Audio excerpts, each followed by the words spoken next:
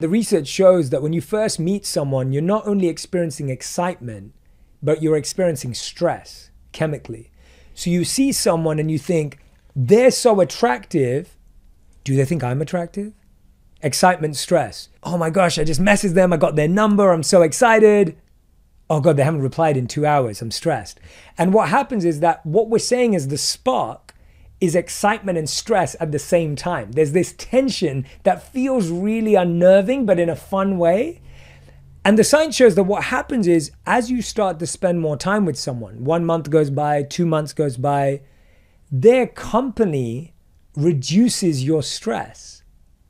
So now what's happened is when we say the spark went away, all that actually went away was the stress, because you now actually feel comforted by their company because they no longer stress you out. And it's crazy because we all look at that and we go, oh my God, the spark went, we lost the buzz, I don't feel that